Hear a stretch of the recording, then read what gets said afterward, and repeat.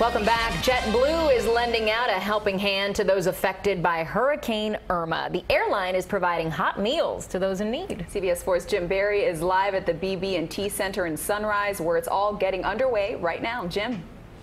It is, and talk about the power of social media. The word went out, and look at the tremendous response. JetBlue partnering with the Florida Panthers. The Panthers supplying the manpower, all volunteers, their staff showing up to make this happen. JetBlue bringing 20 food trucks here to the parking lot at the BB&T Center, and we've got a tremendous turnout here. Joining me now is Matt Caldwell, President and CEO of the Florida Panthers. And Matt, you guys really put this thing together quickly.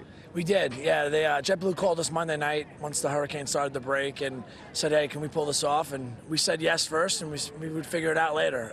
It was a lot of logistics that were involved. We had to coordinate with local fire and police and provide security and then get the area set up. So we're all good to go. We made it happen, and JetBlue, they're just unbelievable people and a great partner, and it's so nice of them to do all this. So folks coming out, what can they expect when they come out? So just pull up to gate 3 or 5. We have folks outside directing traffic. It'll be very easy. As soon as you pull up to the gate, the parking attendant will give you a ticket, one per person that's in your car, and it gets you a hot food beverage, food meal, I should say, and then a cold beverage. Wow. So it's a great meal for you. Well, Matt, thanks for doing this, and you guys are really stepping up big time. I know all of South Florida appreciates it. Of course. All right, thank you. So they're doing this from 11 to 2 right now, and then they're going to restock the food trucks and come back from 4 to 7 this afternoon. And look at the response, and let me tell you, if you're hungry, this is a place to come out and get fed. In fact, there's some folks here, some of these lines, you got the jerk cuisine. Let's go over here to the Curbside Gourmet real quick and talk to some of these folks real quick. And how are you? Good. We're live on CBS 4. Hi, I brought my daughter Danny. She's turning actually 18 today. Well, happy birthday. So this is how we're celebrating. Yeah.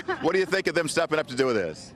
This is fantastic. People really appreciate this. I mean, we're all going through such a hard time here in Florida, and for the kids, they're, between cabin fever, stir crazy, and just plain hot and hungry. So yeah. We're happy to be here. You got power yet? I did. I'm lucky, one of the lucky few that has power, but I have a lot of family and friends that are out there struggling, and we have people camping out at our house, so we're just all trying to band together. There you go, spirit of togetherness. Well, good luck with this. Thank you very much. All right, and that's really what this is all about, a real spirit of togetherness here in South Florida, and this is just one place that exemplifies how South Florida is stepping up and sticking together as we try to rebound and recover from Hurricane Irma. We are live at the BB&T Center. I'm Jim Barry. Back to you.